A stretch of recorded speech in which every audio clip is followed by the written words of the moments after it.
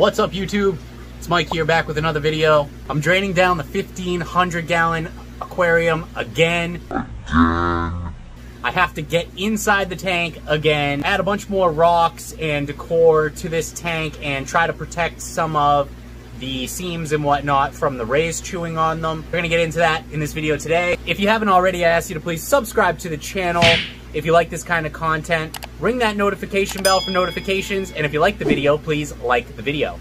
So a bunch of these smaller rocks were moved by the big fish, which I anticipated would probably happen. And I do have to be careful with putting rocks anywhere near some of these panels, because I don't want a fish to spook and hit one of the rocks and then hit the glass and possibly chip or break the glass. So I have to be really careful with how I place these rocks. But anyway, I would have put more rocks in when I was in here a few weeks ago, but I just didn't have them. So I've got a good opportunity to go get some free rocks from a gravel pit. So we're gonna go grab a bunch of rocks that I like, and then we're gonna bring them back and clean them and put them in the tank. I got an opportunity from my uncle to get a bunch of free rocks here, so we've got a lot of rocks. It's a big mess, but I've got all different sizes and shapes to pick from. So I'm gonna try to get stuff with somewhat of a flat side, at least a little bit of a flat side, but I need stuff kind of like this size, whereas like the fish can't move it. So I'm gonna look through, find what I can. I do have a couple, but I just moved over to this because I got a lot more options here.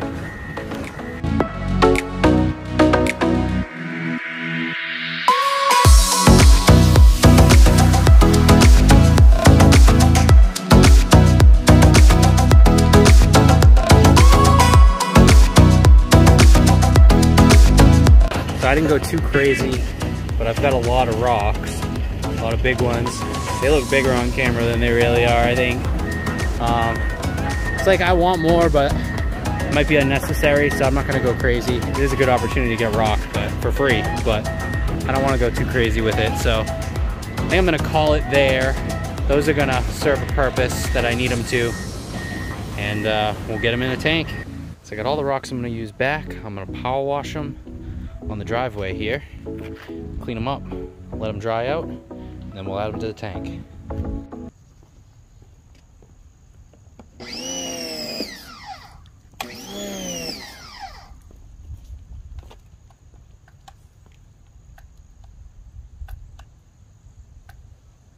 Okay, so my old power washer is a piece of junk. It was super cheap, but it lasted me 4 years. Anyway, it's broken, it doesn't work.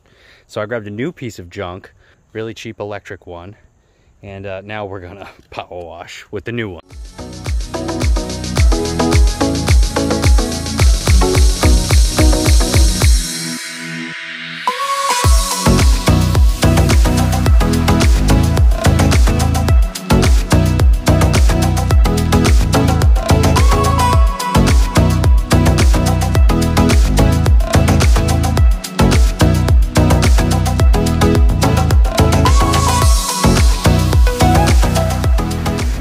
So we are pumping water out, which will be a little slow, but I'll come back in a little bit once it's down a ways, and then I'll have to shut off the pumps.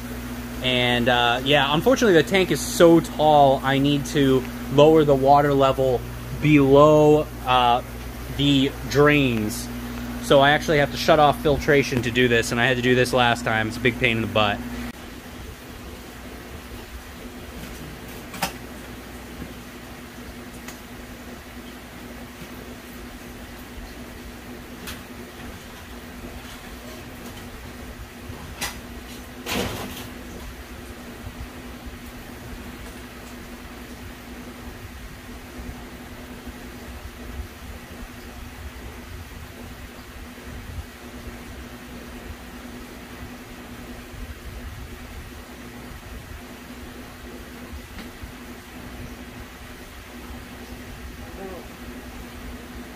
Bruh.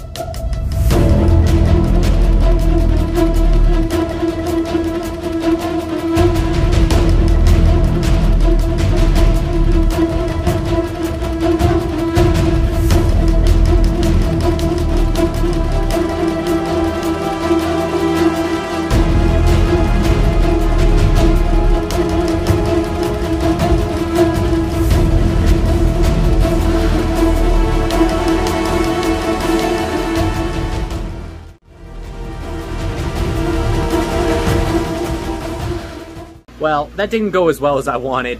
Last thing I want to do is have to get in there again, but I'm gonna have to get in there again. A couple reasons. Some of you guys might remember a few videos ago, we got this giant piece of driftwood from the Driftwood outlet on Instagram, and I still have not completely put this together, and I haven't figured out exactly how I want to weigh it down with rocks. Once I figure out exactly what I want to do with this and how I want to weigh it down, I'm gonna have to get back in the tank. But here we are.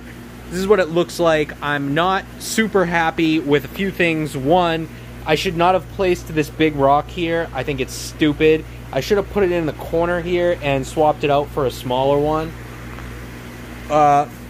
I mean, no matter what, I'm probably not gonna like this, so it is what it is. The other thing I have to decide if I want to put more rocks and like do the whole outer barrier.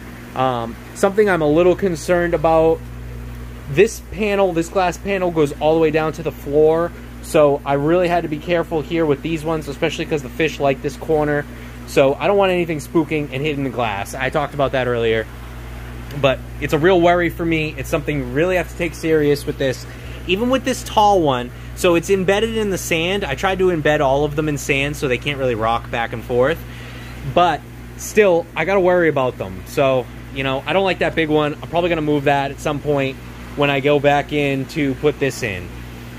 But it's okay. It could be worse. It's not what I like. I'd rather a nice wide open tank for a few reasons. This is going to catch a lot of detritus. That's a whole nother problem. I'm willing to accept that and deal with that as it comes. But yeah, you know, not ideal decor, especially because nothing can even use it to hide. So it's like pointless decor other than just to protect the tank. Another thing, terrible, terrible news.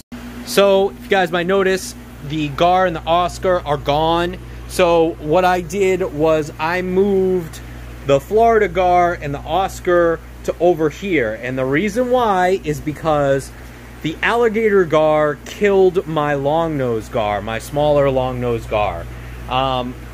He didn't eat it, he just shredded it. And yeah, really, really upsetting. Just another loss. Within the last few months, I've had a bunch of losses that have been really hard. That was by far one of my favorite gars I've ever kept, and it was super, super upsetting to lose him. So I moved the other gar and the Oscar because they're the only other small fish in there. I don't want to risk anything else. I don't want to risk the gator killing anything else, basically. That's the first fish that he's ever killed in my possession, so I didn't really expect that. I knew it was possible. He could pretty much kill probably anything in there if he really wanted to. But in general, I don't think like he's trying to kill anything. He's just a predatory fish who wants to eat. Once he realized he couldn't eat it, he just let it go and he stopped even trying. So regardless, what I'm doing now is just trying to make sure there's nothing in there that he could kill. So we got those two over here.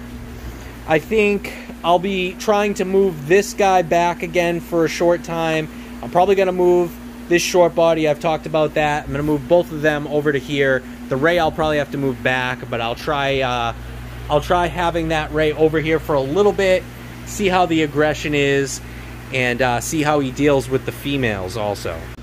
So that is pretty much it for this video, guys. I know it was a short one, but I hope you enjoyed the footage. It's always interesting having to get inside the tanks. So not fun, but definitely interesting to watch anyway. Again, I ask you to please subscribe to the channel if you haven't already. Ring that notification bell for notifications. If you like the video, like the video. Follow me on Instagram at OffTheDeepEndAquatics, and I will see you guys in that next one. Thanks.